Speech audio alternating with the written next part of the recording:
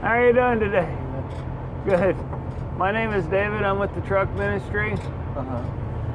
Give you a free notepad. Oh, okay. Here's a free John and Romans. Oh, okay. And here's a CD that you can listen to going down the road. Oh.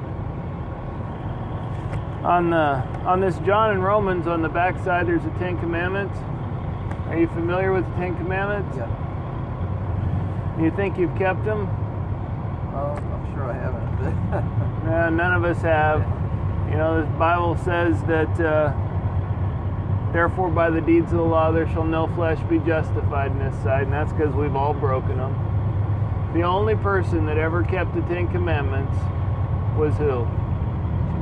Jesus Christ. He's the only one, because he always loved his neighbor as he loved himself, and he always loved God with all his heart, mind, soul, and strength. So he's the only one that kept the Ten Commandments. And the Ten Commandments, God didn't give them to us to save us, because he knew we couldn't be saved by them. But he gave them to us basically as a schoolmaster to bring us to Christ.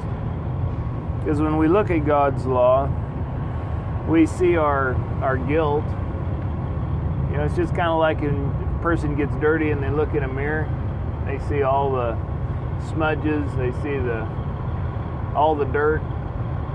Well, that's kind of the way it is when we look at God's law. The Bible says, "Thou shalt not covet." None of us can say we have never desired something that didn't belong to us in an unlawful way. Jesus said, if you look with lust, you commit adultery in your heart. So the law doesn't just deal with our outward actions, but it deals with our heart. So every one of us are guilty, and if we died in our sins, what would happen to us? What would happen if we died in our sins?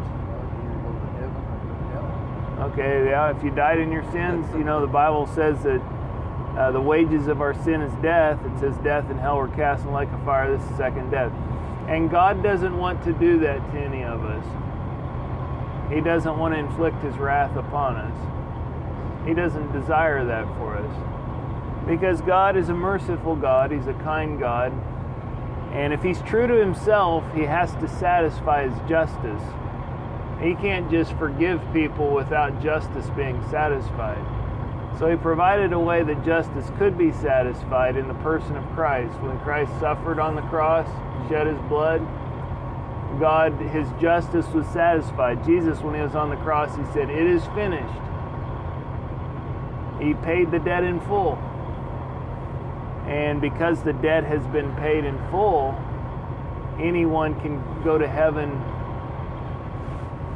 without paying for it themselves. In fact, they can't pay for it themselves, but Christ paid it all. And the Bible says we're not redeemed with corruptible things as silver and gold, but with the precious blood of Christ, the Lamb without blemish and without spot. And then Christ rose the third day, and he defeated death. The Bible says, except a man be born again, he cannot see the kingdom of God. Would you say that you have ever been born again? Yes. You have? Yeah, I've asked Jesus. Okay. All right, well, that's the only way that we can go to heaven is if we have had a time in our life where we repented of our sins, put our trust in Christ, and then at that moment we pass from death unto life. But we'll be over there just south of Scales there if it works for you. Maybe it won't work for you, but if it does, you know, we'd like to have you. So. Are you having a service over there? Yeah, just have a little Bible study with the guys that come. So I probably won't. I have one guy that said he'd come, and then, I mean, I invited a number of other ones, so I don't know who will all be there. But what time are you going to start it? Oh, I'll be over there in 5 minutes or so. So we'll start when 5-10 minutes we'll start. So anyways, you're welcome to come on over if that works for you. I'll think about it. So sure, yeah. All right. Well, you're invited. So okay. All right. Thanks. Have a good one.